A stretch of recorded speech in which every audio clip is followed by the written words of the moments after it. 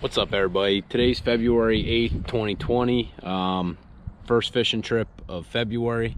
Last weekend, unfortunately, I was in West Virginia on a family trip and did not get to fish, but fortunately, have the free weekend to take my daughter out fishing on her second fishing trip. About a month ago, I took her out for her first trip and it went really well. But I always want to build on it and try something different to, make the experience a little bit better. One of the things I think that might make it a little bit better for her is using a lighter rod. So what I'm going to be trying today is my ice fishing rod. It's about a 2-foot rod, probably weighs less than 2 pounds, with the reel on it and the weight. I think that'd be a little bit easier for her to manage, and I'm not getting ice fishing anytime soon with the weather being so warm.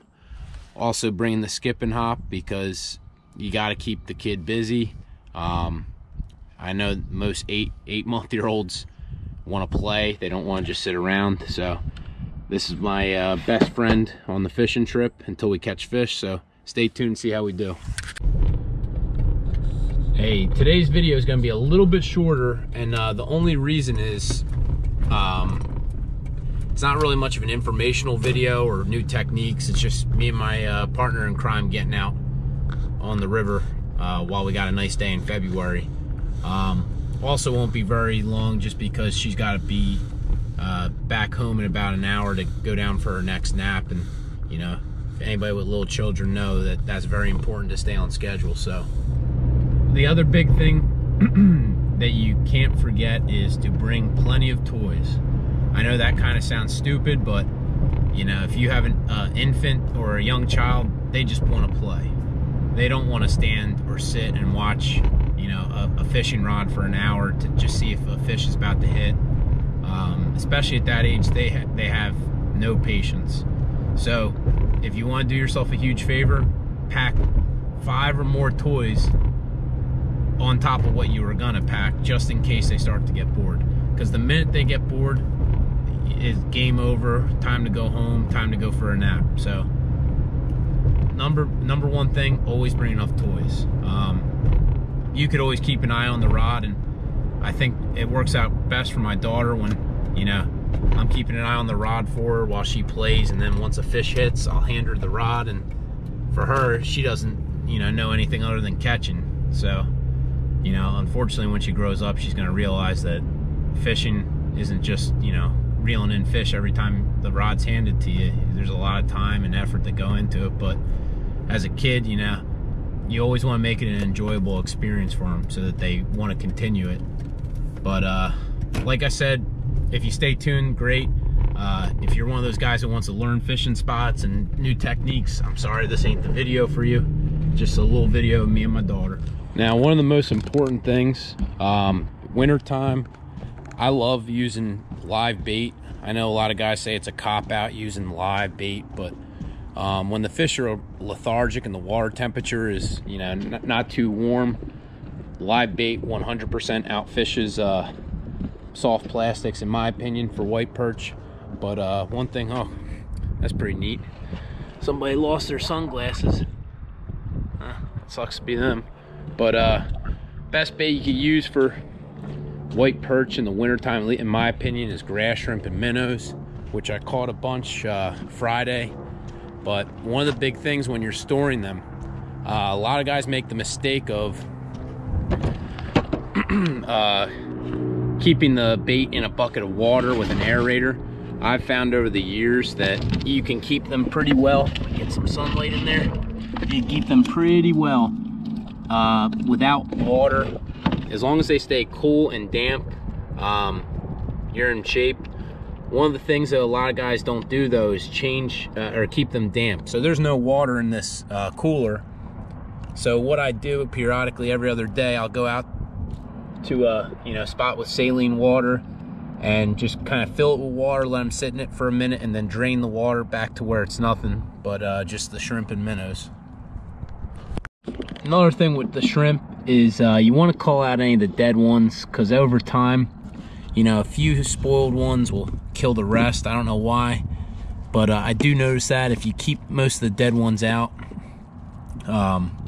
The other ones tend to live a little bit longer. I've also had friends who they'll keep a spray bottle with salt water and they'll just periodically spray them, but I personally think they kind of need that little bit of like bath for a little bit just to get them back to where they need to be. I should probably put a video out soon about how to catch grass shrimp, but I just haven't had my GoPro on me. I always keep my net in my car because you never know, you know, when you have a good time to go catch grass shrimp, you know. But I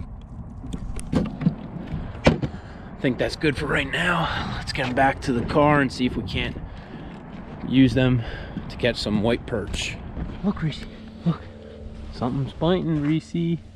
See it? Oh, I think you got a fish. Let's see. All right, you ready? Oh, remember, yep, grab that. Oh, you gotta hold the rod with this hand. Yep, and then we grab this. Yeah, reel, reel, reel, reel, reel, reel. Yeah, there you go. Oh yeah, now you got it.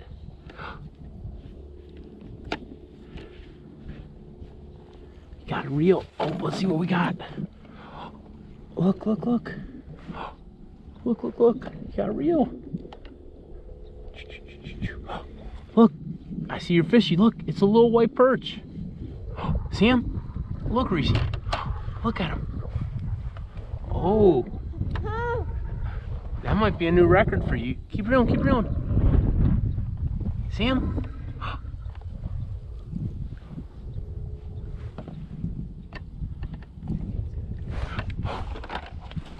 Let's swing him in. Whoa. Reese, look. Whoa. Is that your own jumbo perch? Is that your own jumbo perch? Did you catch that all by yourself?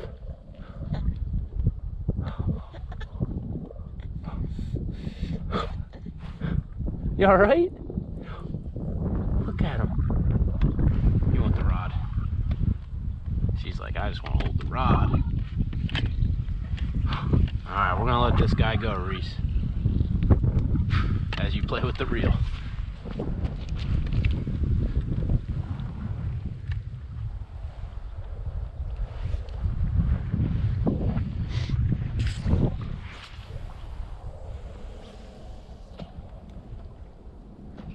Rods out. Well, actually 3.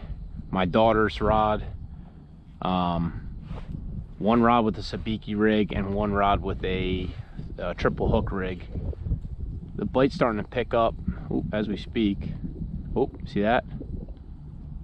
Come on, white perch. Come on, white perch, come back. Very temperamental bite. Yeah, see how little, just little hits.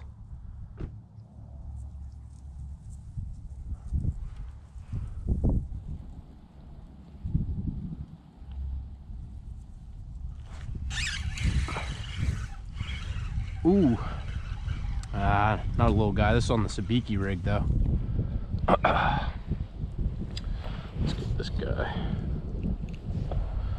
Another white perch, let him go. Ooh, there we go. Not a big one. It is the right species though, white perch. Man, that is a tiny white perch. Let this guy go. That was on the middle hook. See how many fish we get. Well, good news is the trip was not a complete loss. I mean, anytime you could get your child outside playing, you know, enjoying wilderness is, you know, the best way you could spend a day, in my opinion. We did have some fish. I mean, the bite was actually not so bad for the conditions being what they were. I will say this, we didn't fish very long because, you know, I had to get her home for her nap. So, you know, like I said, the video might be a little bit shorter, not as many fish as we normally have in a video, but, you know, it was just fun to get out with my daughter and, you know, get to put her on some fish.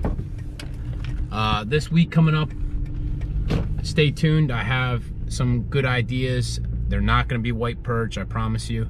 I know some people were probably sick of seeing white perch, but you know, it's a staple here in South Jersey. But I have a little road trip planned, and I'm hoping I can take care of it this week and put some different species on the channel. Thank you again for watching, and if you like my videos, please click below and subscribe. Thanks.